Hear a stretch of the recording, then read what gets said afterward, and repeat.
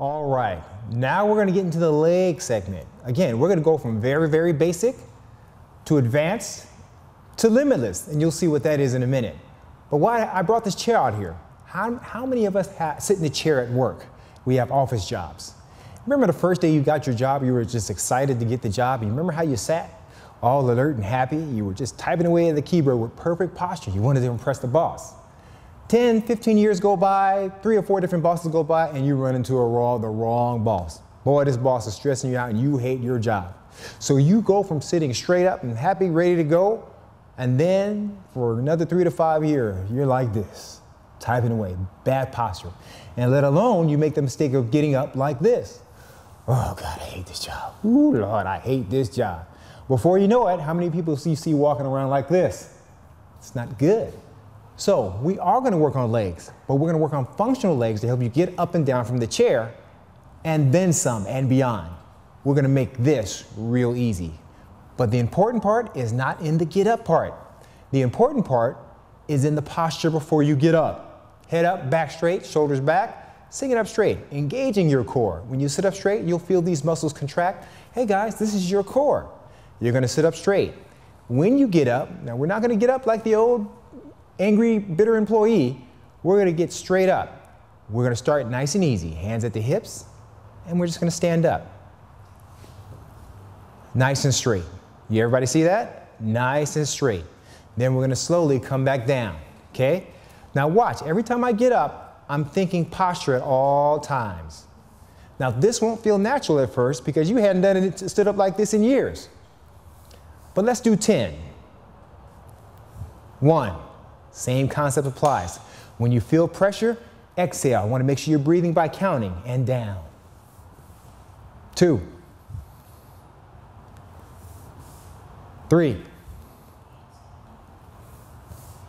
4. 5. Now the next 5, no hands on the knees at all, no support at all. Let's say we've done it 500 times. We're starting to get the hang of this piece. Up. 6. Up. 7. Up. 8. Up. 9. One more. Up.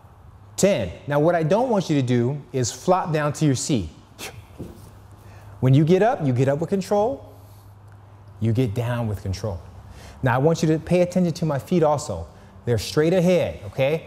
We don't want them pointing out because that's relative flexibility, and that means taking the easy way out.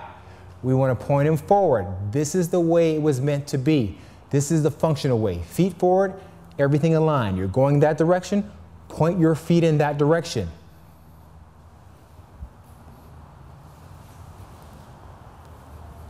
Now some of you, when you're doing this in the beginning, you'll have the tendency to do this. That's relative flexibility. It might feel natural, but that's the wrong way. Point those toes and practice. That's why we're going to use repetition to get us back in shape. Practice those fine points. Everything's nice and aligned.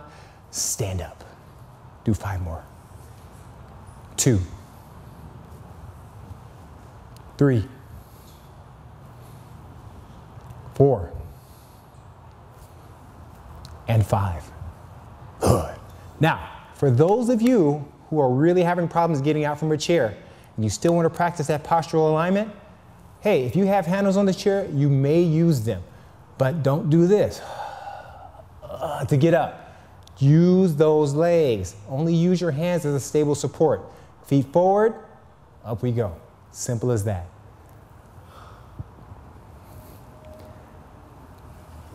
All right, so you're feeling confident? You ready to move on? Let's move this chair out the way. You know, I hope you've enjoyed this brief, let's call it a web infomercial, because you haven't seen everything. If you want to find out more about how I train, my programs, testimonials, I got it right here. Go to the web, www.cjff.org. So there's 1,001 ways to get to CJ. All you have to do is take the step. You know what? Even if it's not with me, get up and take that step. But hopefully it is with me. I would love to take credit for motivating you in the functional fitness. You don't have to be a fighter to feel like one, so let's train.